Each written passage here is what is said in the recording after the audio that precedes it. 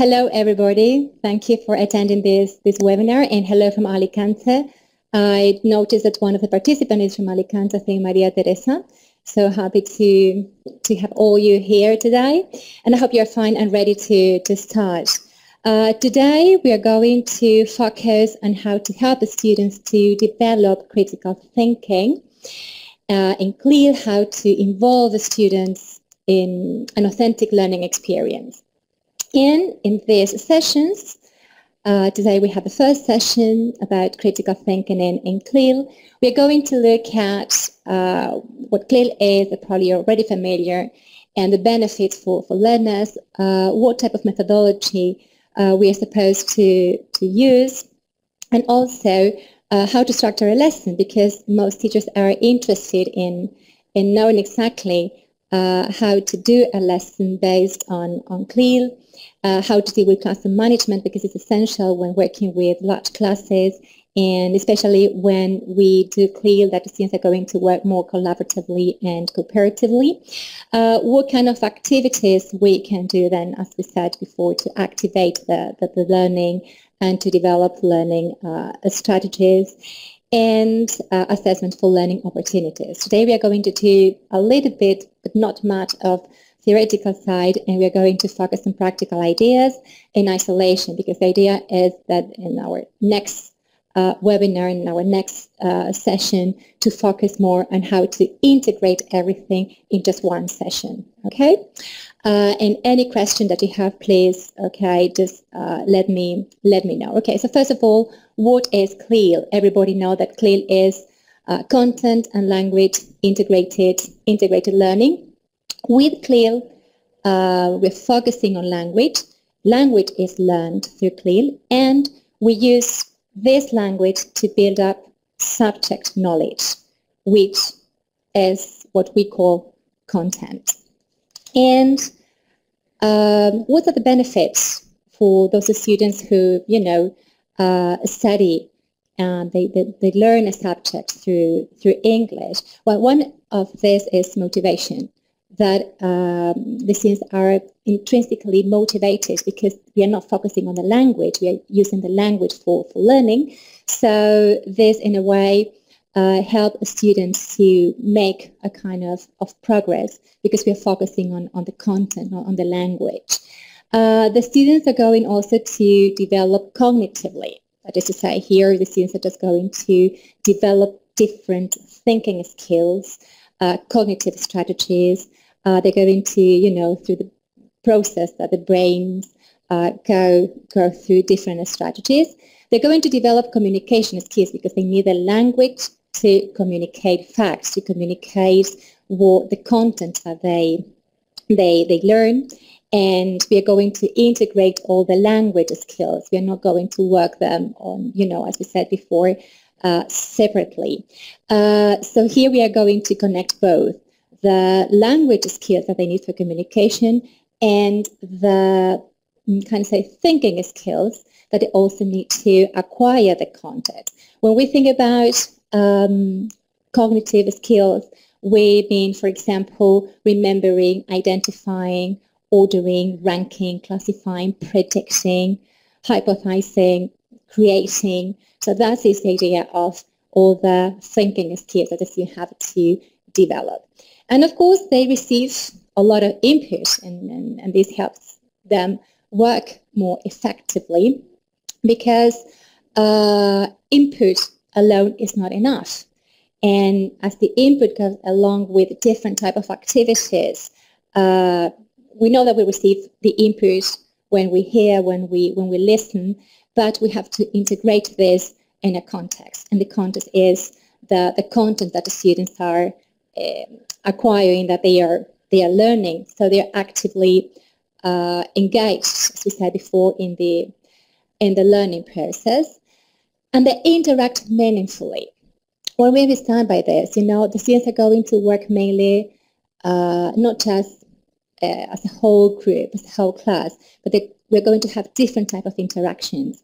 And language and communication becomes more meaningfully when the students, for example, they work in pairs, in small groups. They're going to provide different group dynamics and different type of interaction where communication is somehow meaningful for them.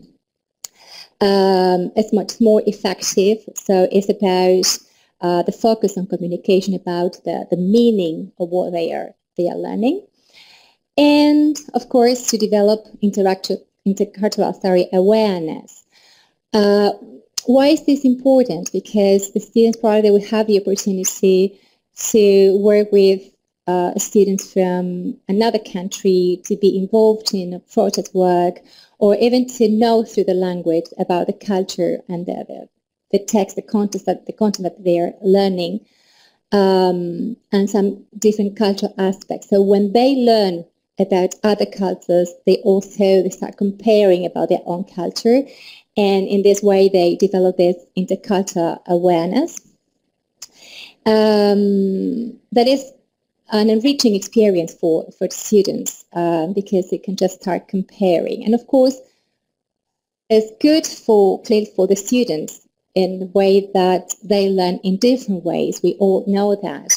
And the students have different learning styles that we're going to see later. And we need just to provide them with different type of activities to exploit this. And CLIL is a good opportunity to do it. If you have any questions, just let me know. So these are the main benefits for learners when dealing with CLIL. Now, in CLIL, there are 4 C's that probably you're familiar with. I'll just go through these briefly. We talk about culture, we talk about content, communication, and cognition. Now, the culture, as I say, is associated with the language. Language and culture go together, and also about the context and the content in which it takes place. And as I explained to you before, about any connection or any, activities that they do with any other students from different schools. About the content is the subject area that we are teaching. Communication, we know that the kind of skills that the students need in order to be able to produce language, to use the language for learning about the context, for example.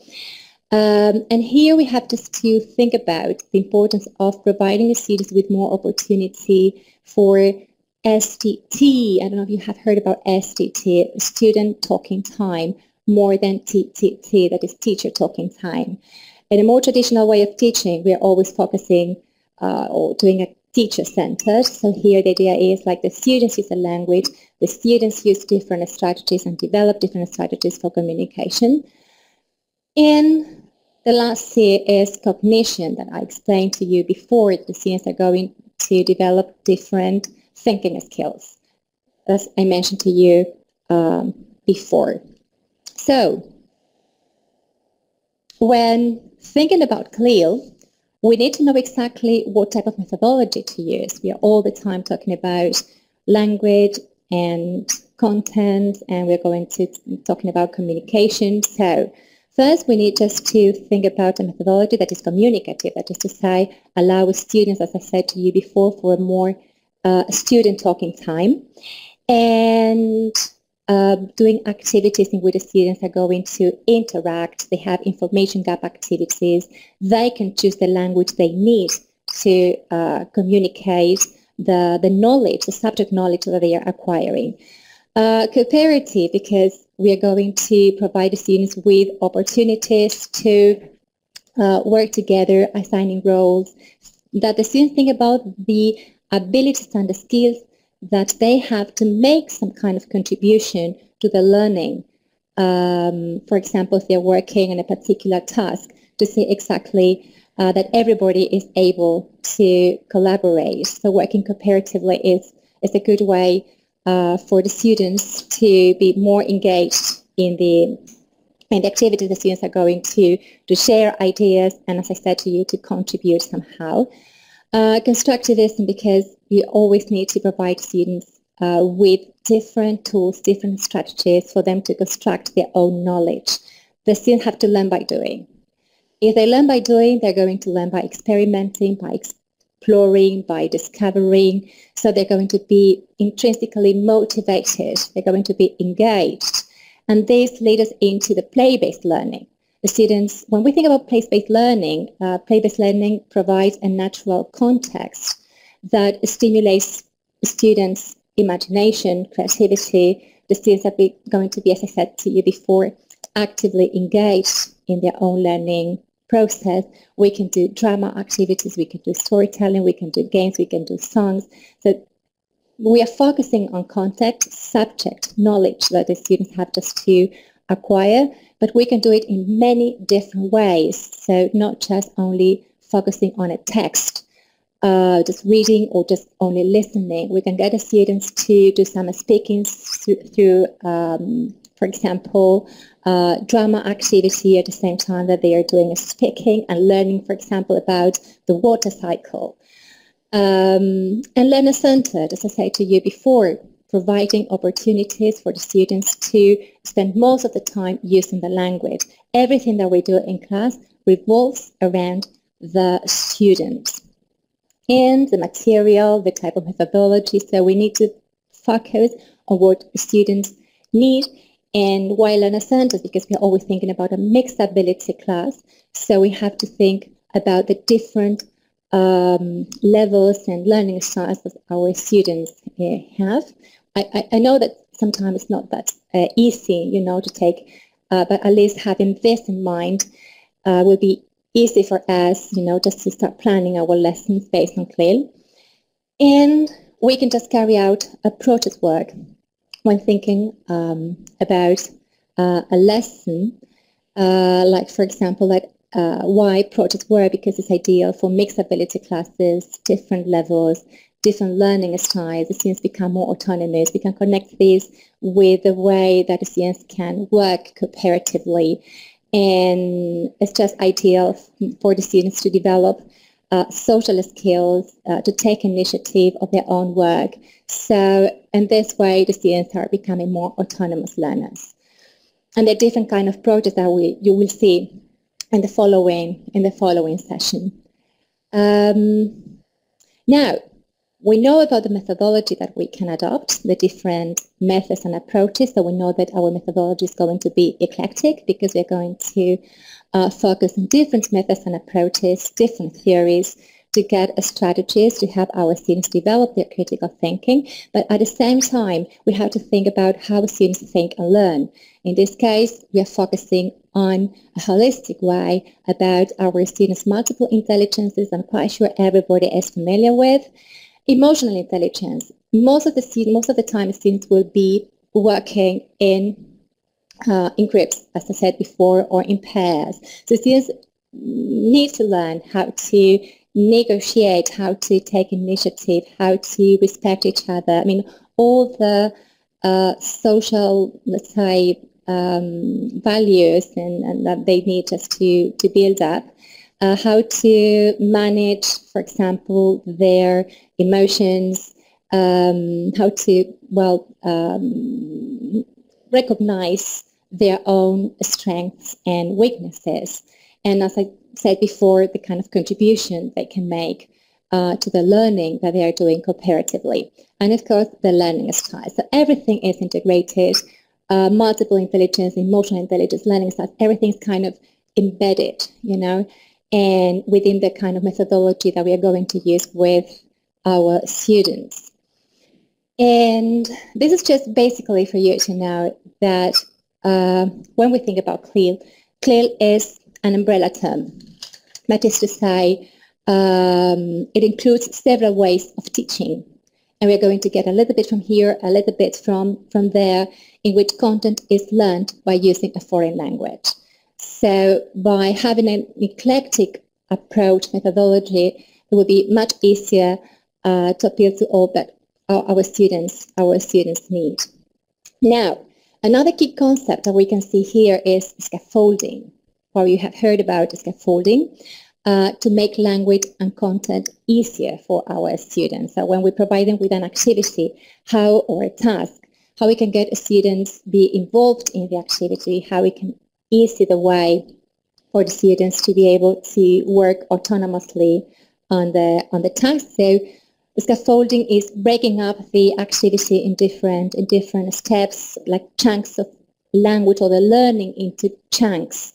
So in this way, providing a tool or a structure with each chunk. We will see later how we can just do some scaffolding. We can do scaffolding when the students do reading, for example, using different reading strategies, focusing on skimming, scanning, introducing or pre-teaching vocabulary that the students will need first in order to be able to read the text independently. And cognitive skills. That is part of the critical thinking that the students have to develop. I mentioned these thinking skills or cognitive skills before. For example, how to teach critical thinking skills in an inquiry-based learning. We all know that children are a little bit or naturally curious and begin to ask why.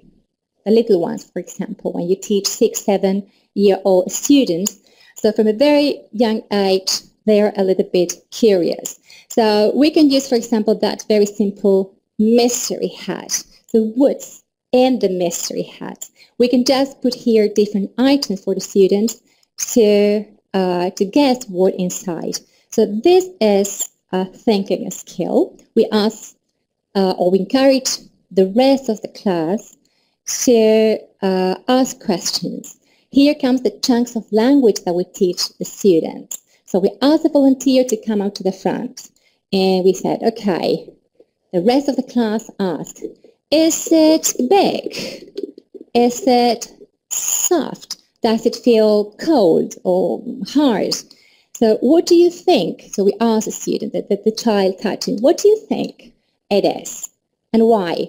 Well, I think, and this is a chunk of language, I think it's an apple because it is hard and round. And yes, it's an apple, all right? So in a very simple way, we are encouraging the students just to start developing critical thinking, because this type of activity, thinking activity, engages all ages and all levels. Then we have categorizing, for example. Let me give you an example. And here we have, if you have any question, please let me know. Here we have an apple that I showed to you before. And what is an apple? An apple is a fruit, and it is hard and it's round, we say. Okay, what can you see here? For example, it's spinach, and here we have, for example, a potato, and we have a carrot. We are eliciting from the students, we are activating vocabulary. The students are already familiar with this, for example, asparagus, and we have here funny cauliflower. So the idea is that giving the students all these different items, okay, we encourage the students, for example, to create a plant. How can they create a plant? So we are giving students time to think. And I'm going to explain to you why. So the idea is that the students, so what do you think comes first? What do you think comes first? First, for example, the carrot, if we want to make a plant. So here we have the carrot, and then comes, for example, the asparagus. Okay, are you getting an idea? So we are just making a plant, and here we have, for example, cauliflower. Okay, and then we keep like with the lettuce, and we have a pea that we put it here. So at the end, what do we have? We have, and for example, a banana. So we encourage the students to make this plant. Is it a real plant? It's not a real plant. And then we start comparing. This is a real plant. This is what a real plant looks like. But here we have an imaginary plant. The idea is to give the students the little pieces so they can use their imagination to think how they can put all these little pieces, the different fruits and vegetables, to make a plant. This is creativity. This is developing their thinking skills. And then we compare, all right? So here we start the carrot, the roots of the plant, asparagus, the stem, and then we have the banana, the fruit, the cauliflower, the flower of the plant, the pea, the seed, the lettuce that we have here, the leaves, and so on. What are we doing? We are getting students to think, and we are introducing the new content, that is to say, the new vocabulary that we need. And one of the activities that we're going to do later is, for example, to categorize, to classify. So if you're thinking about the roots, okay, then we are going to divide the students into groups.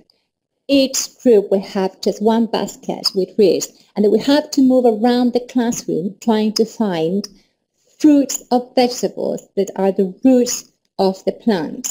The same with seeds, for example. Okay, so this is categorizing, and it's also an important aspect of problem solving. All right, and we encourage the whole class to look at all this, to collect around the classroom, good for the kinesthetic students that we mentioned before, the multiple intelligence. So this is a very simple activity that we can do. And then we ask the students in group to say, okay,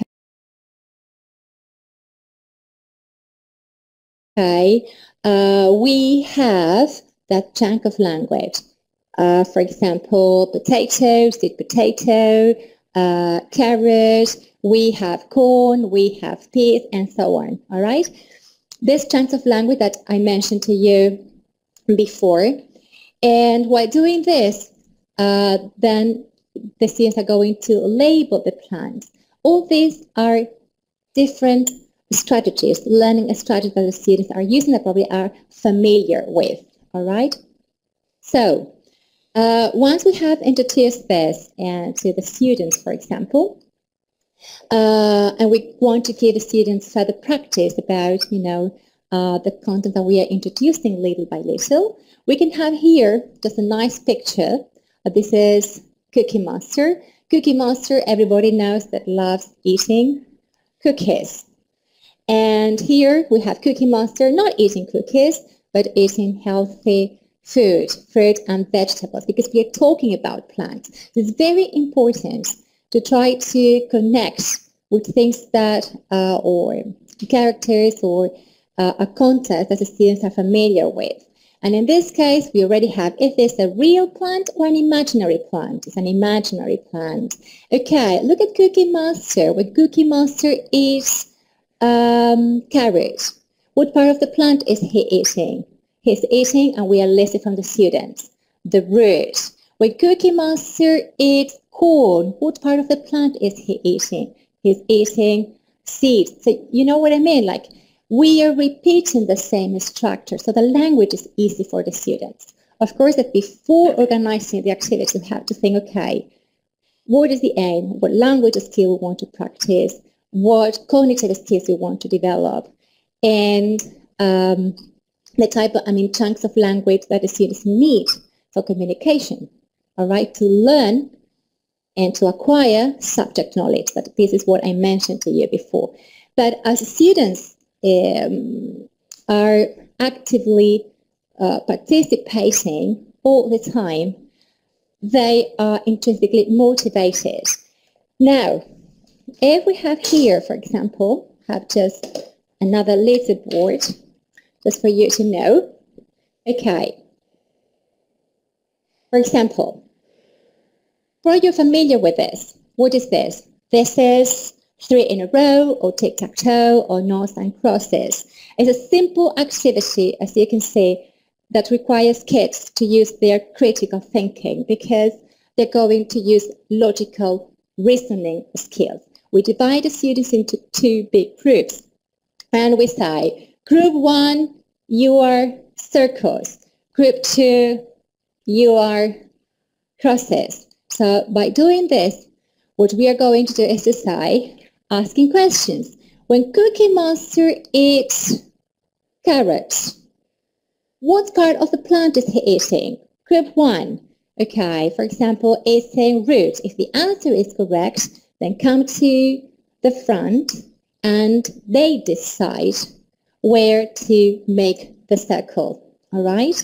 So, for example, here, and they continue like this. When Cookie Monster eats leaves, what part of the plant is he eating? Lettuce, leaves. Okay. And they are doing the tic-tac-toe of 3 in a row. All right? This activity stimulates the kids' brains and gives them something exciting to do. They know how to play, so you don't have to spend time explaining. They're using the language. They can use like chunks of language. Now, for more cognitive skills, for example, that the students have just to develop, and for kinesthetic students, most of the time, okay, we're all the time saying, for example, we eat lettuce, we eat leaves. So imagine first grade, all right, or depending on the level of your students, we give the students word cards like this. We eat, sit. To challenge the students a little bit more, we write when Cookie Monster eats carrot. What part of the plant is he? So when Cookie Monster eats carrots, he eats the root of the plant. So depending on the level of the students, you use different. The idea is like students have to stand out just in a line in front of the classroom and try to put themselves in order. So the first one is we, and then is it, and then is sit. To make it more challenging, the students stand, they come out to the front, and they don't show the piece of paper. So one starts saying, for example, eat, and the other said we, and the other said sit. So the rest of the class, without showing it, have to remember the words that the students have said and try to put them in order. It's what we do with sentences, for example. So then, Maria, we, Claudia, eat, and then the last student sits. So we eat, sit. It's a very simple activity. If you have any questions, please, or if I'm going too fast, please let me know. What can you see here? We have here red, and we have a yellow circle, and we have a green circle. It looks like traffic lights. So the idea is for those visual students that they start completing sentences. So what they remember about that we eat, sits. Okay, so then we have we, oops, sorry, with that. It, we, it, sit. So then we said we eat lettuce, and the students have just to change only the green one and the substitute. This is another strategy that the students are developing, all right? And we're focusing on the content because the students are learning that we eat seeds, that we eat leaves, that we eat flowers, that are all parts of a plant. And very simple. So there the students can start seeing the written word, and then they will be able to write. But before we get the students to write, depending on the student's height, it's a very simple activity. We use this so the students know exactly, like color-coded activity, to know exactly where, to put the words, right? Very simple activity just to do with the students. And this is more or less kind of doing it in a way, as you can see, we are working on chunk of language, we are working on some cognitive skills, and activating vocabulary, because we're going to get the students to label, to categorize. So when teaching vocabulary, we need to activate it. And this is important that we do different activities that teach the meaning and give the students the opportunity to learn and memorize. But what happens if we do only that the students, they learn and they memorize? You are familiar with the high order thinking skills. If we get the students only to remember, to learn, to memorize, they're just using a little bit of their brain.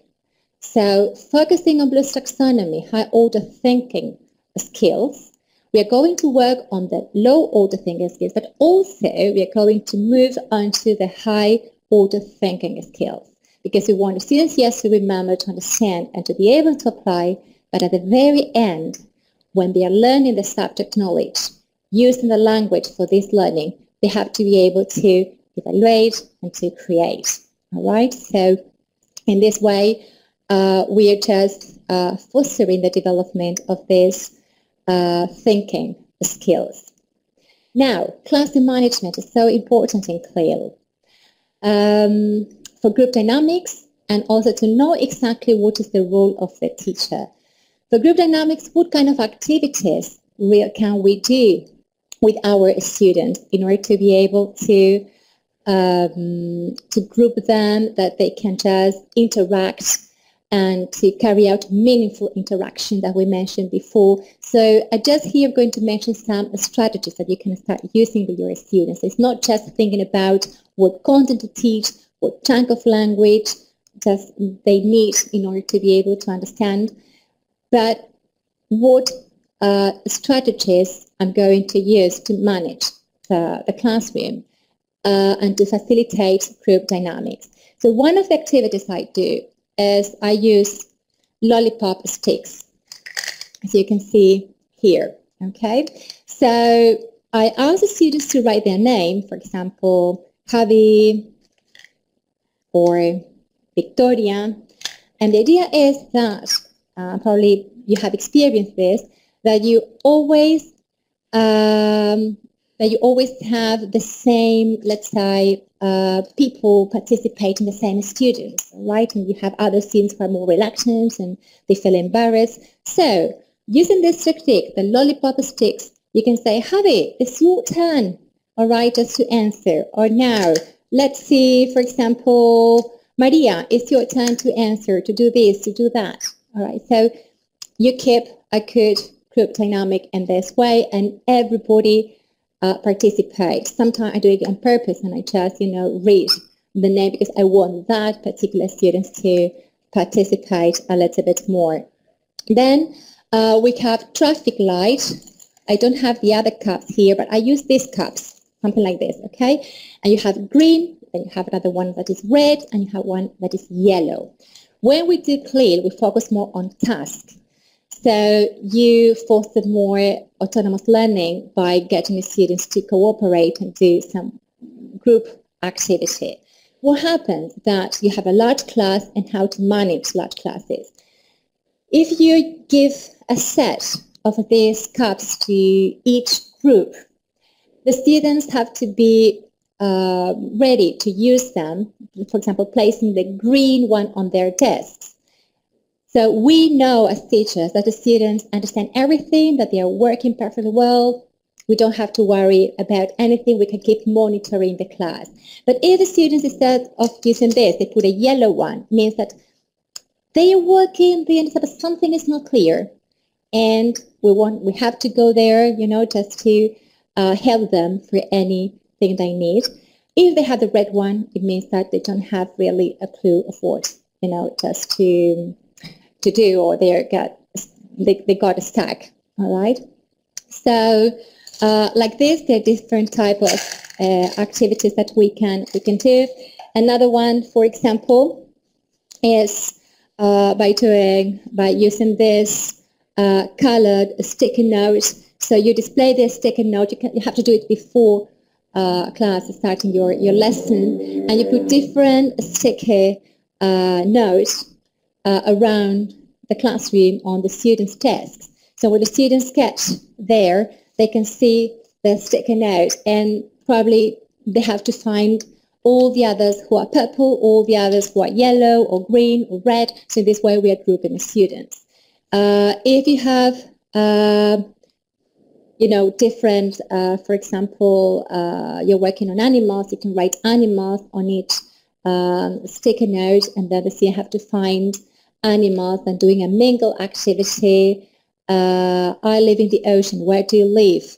So I'm a shark, and I'm a crab. So all the animals that live in the ocean get together, all the animals that live in the desert get together, and we keep in this way. This is a way of grouping a student.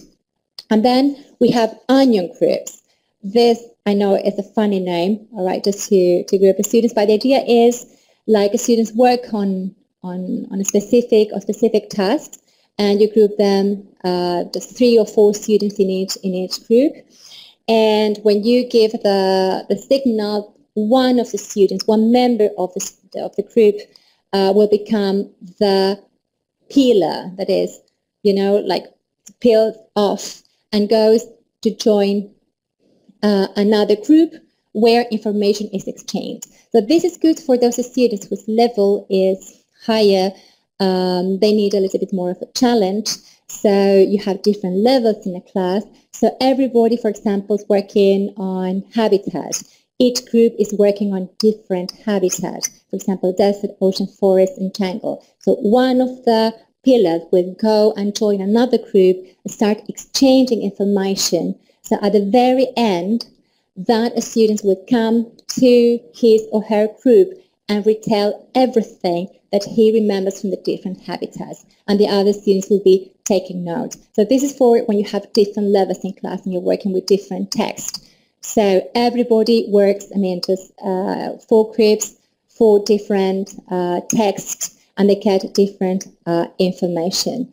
And we have the autograph book, that in this case, the autograph book, the idea is that at the end of the term, the students know exactly with how many students they've been working.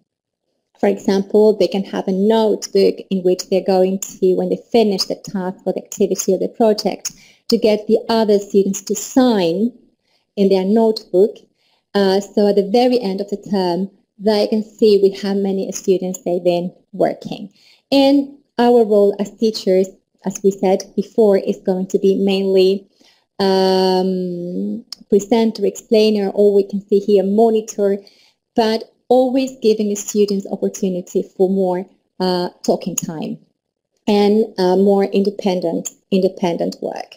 Okay, having said this about class management, we need to know how to structure a lesson. It's going to be task-based. So first, we're going to divide always in 3 main stages: a pre-task activity, a task cycle, and then we are going to work on kind of feedback that we're going to do at the very end. As you can see, in the pre-task, we're going to introduce a topic, but we're going to do activities as the one that I showed you, for example, before, right? Getting the students try to start thinking, preparing for the task, pre-teaching any vocabulary, introducing any chunk of language that the students will need for any reading or any task that they're going to do.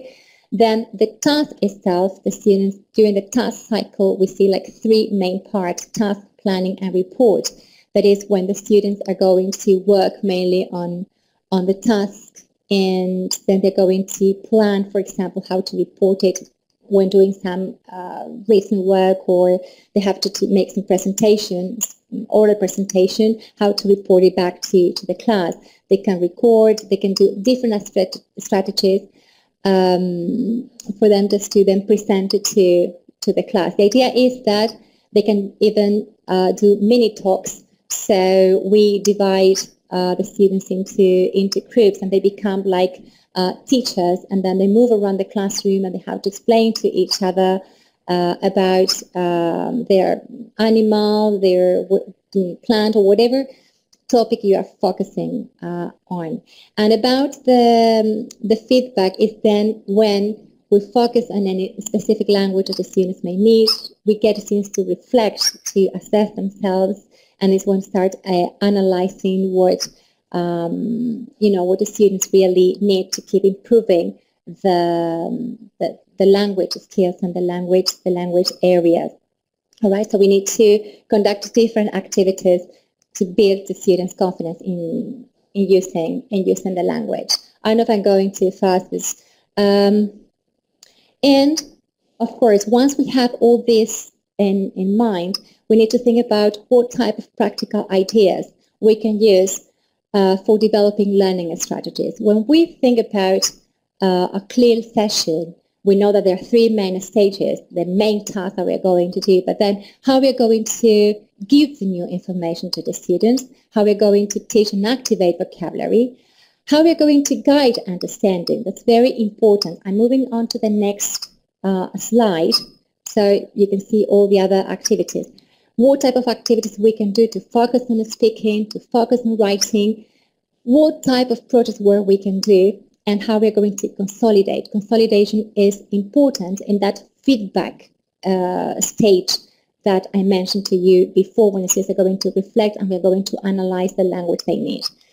So going back to giving new information, how we're going to give new information. There are different activities.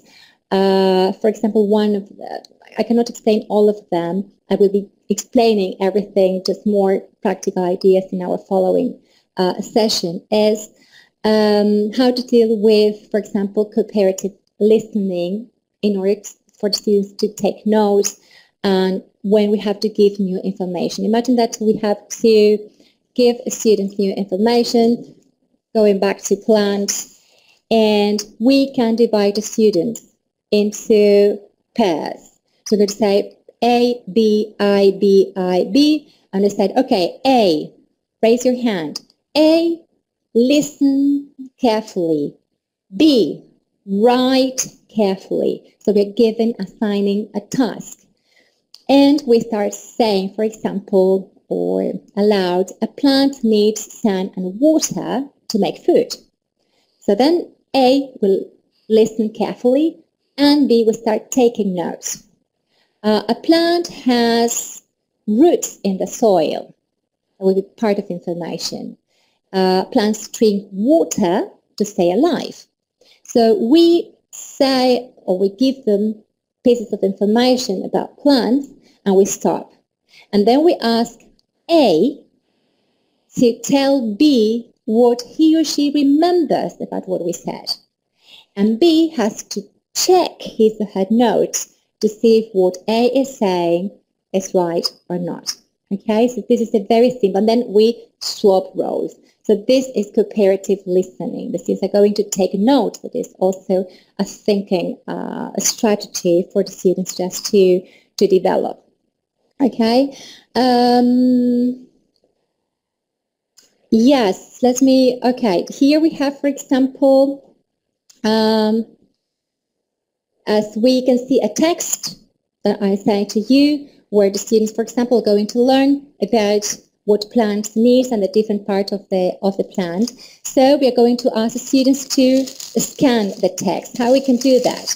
We prepare beforehand, okay, like slips of paper, all right, with sentences in which that they're part of the text. And we ask volunteers from each group to come out to the front. They are going to read the slip of paper, and then they have to remember, go back to their team and just say the sentence aloud to see how much they remember. The rest of the group have to try to find the sentence in the text. So in this way, we are scanning the text. Okay, this is one of the activities that we can do. Or just to activate vocabulary, the students go through the text, they go through the poem in this case, and they have to choose a word. So we ask all the students to stand up.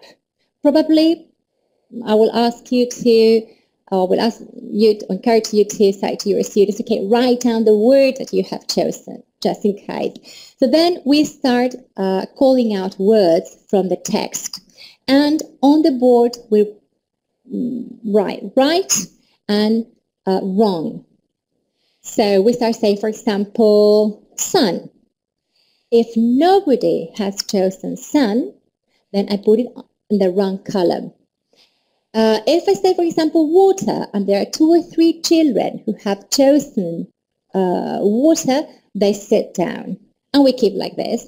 So the last student to remain standing is the kind of winner, because we were not able to guess his or her word. All right, so it's a nice activity for the students just to focus on some words from a text, for example. To guide understanding, very important to use different type of graphic organizers. I will be, for the next session, providing you with a handout with all the activities explained, and then I will be developing a whole session with the 3 main stages and the task and the type of activities, how to get started.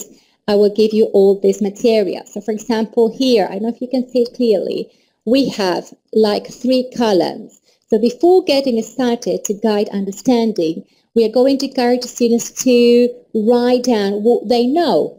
So what they're familiar with, the previous knowledge. So for example, about plants, what they know about plants. And the second column that we have a W is what I want to know. So what I'm interested in, just focusing on the student's interest. And at the end of the process, when we finished, what I learned. So this is part of the reflection that the students will go through. They were going to reflect on what they learned. There are different graphic organizers that we can use. For example, here's the topic, if it is about food, habitat, solar system, whatever.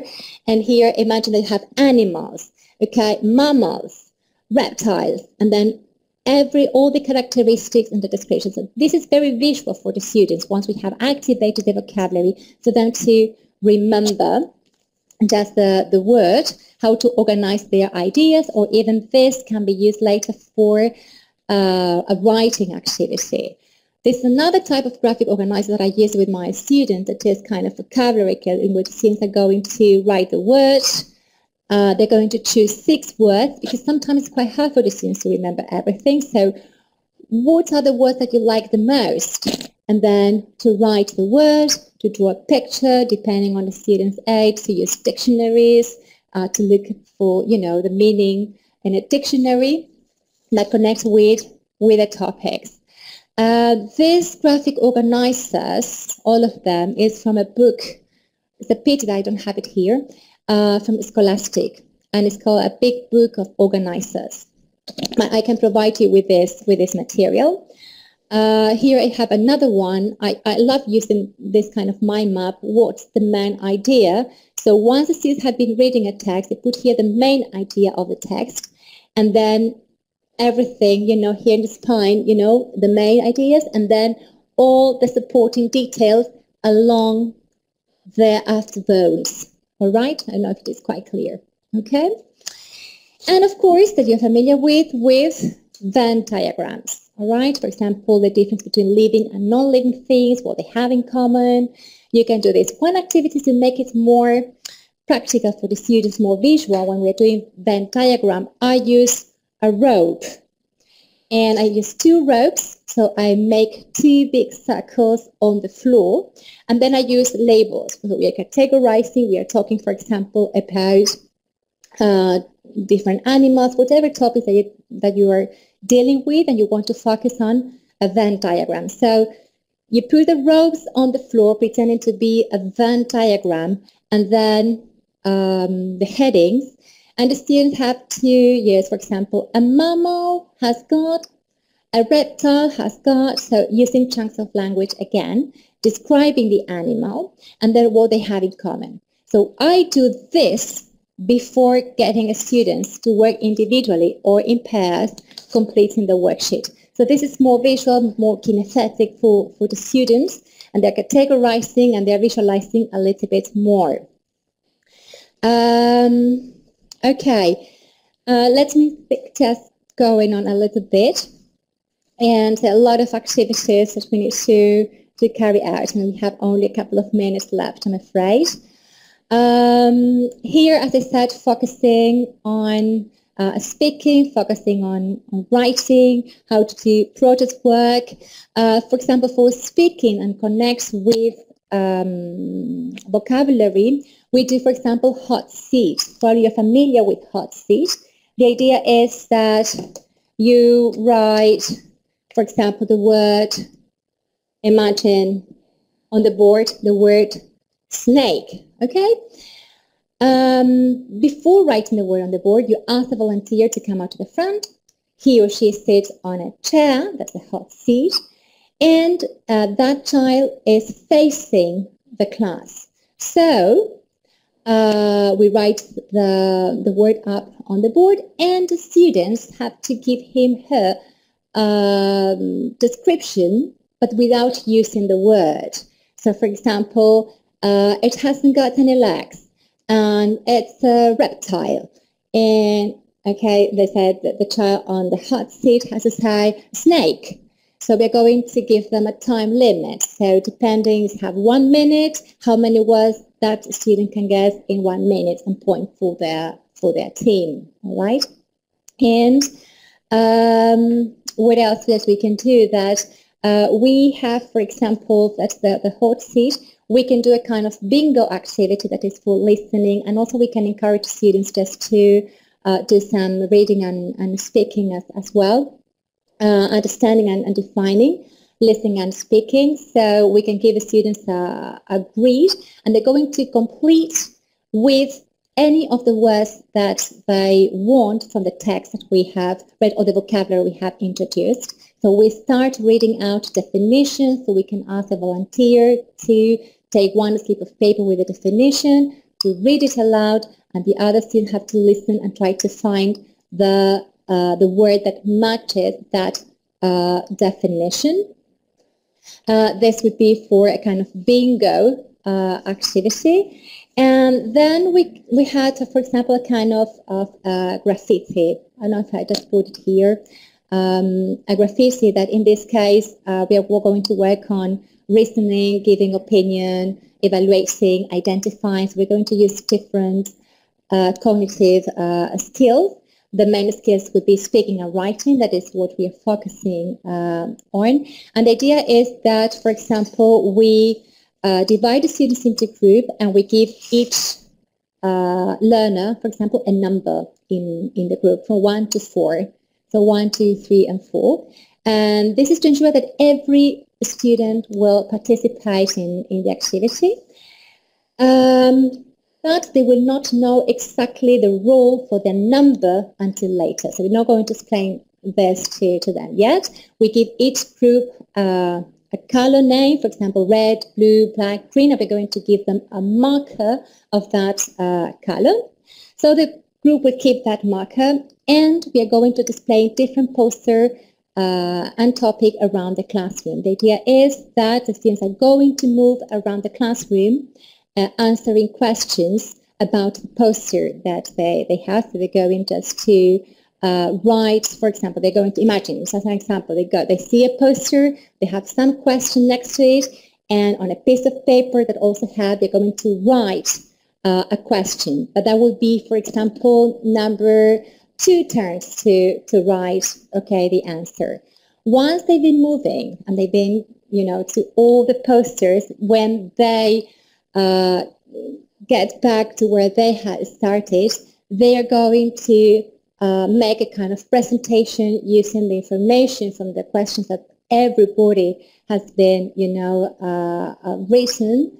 They're going to make a presentation. So this here we are focusing on writing and speaking. So we have a poster, we have questions that we prepared. So the students look at the picture and try just to read the questions and try to answer, but everybody is taking turn. I don't know if it's quite clear, this activity, just let me know. It's called graffiti. We call it graffiti activities.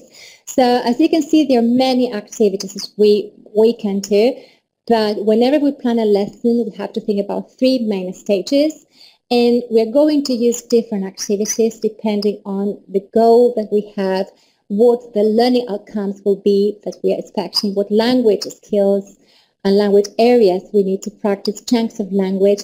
So we're going to get the activities in order to develop a whole lesson. In our following session, we are going just to put all this in a real lesson. So now you have some ideas about what to take into account in CLIL and all the elements, all the components. And it's just organizing activities and thinking about what the main task is of what we are teaching. I'm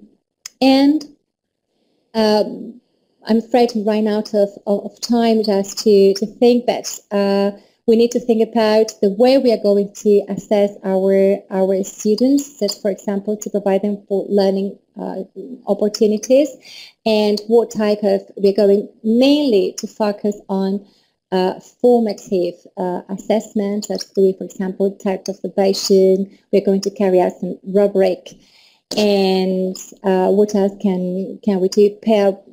Peer assessment, and even when they are doing some speaking, then the students have just to, for example, make some comments about the performance of the other students. This will depend, of course, on the students'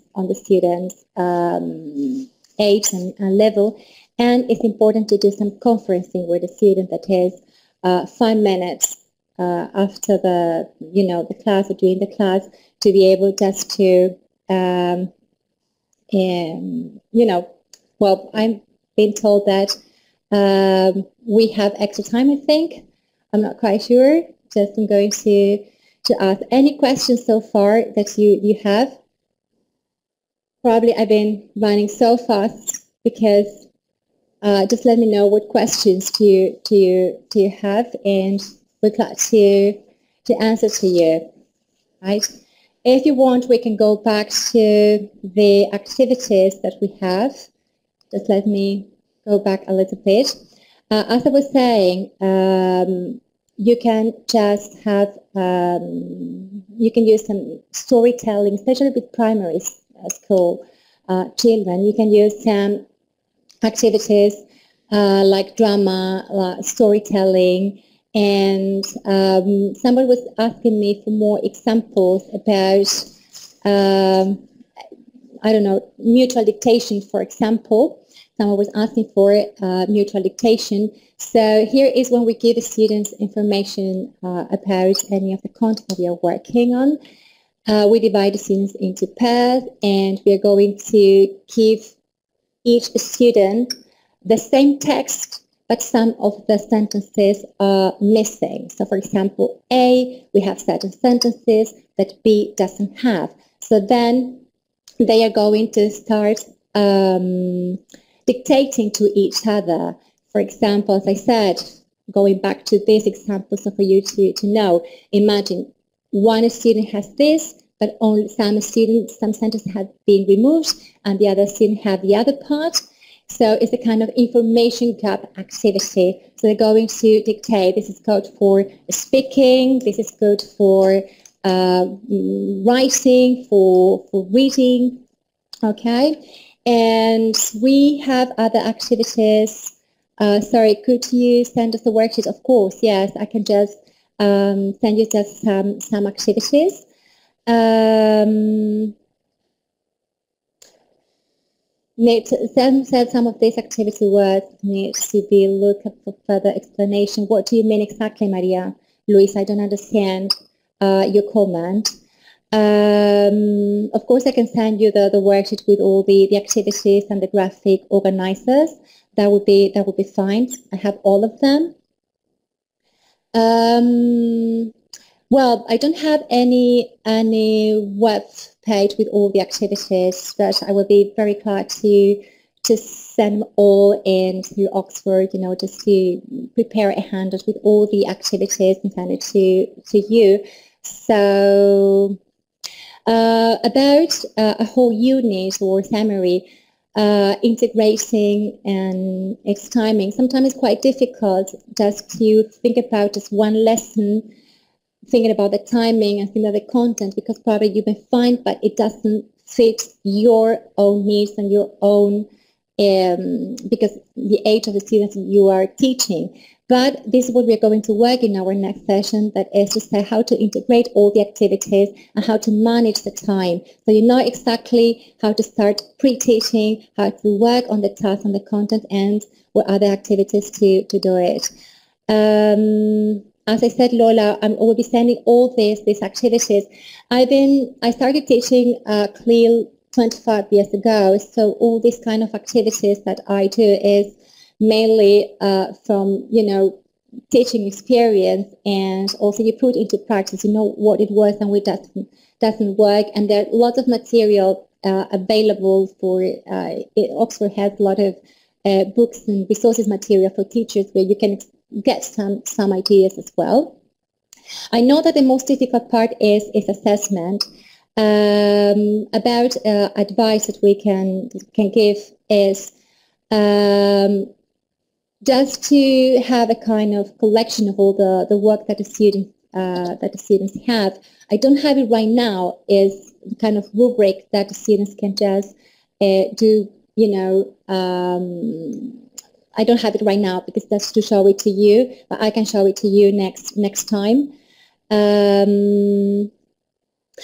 So let me know if you have any other doubts, any other thing that I can just, think about for our next session. How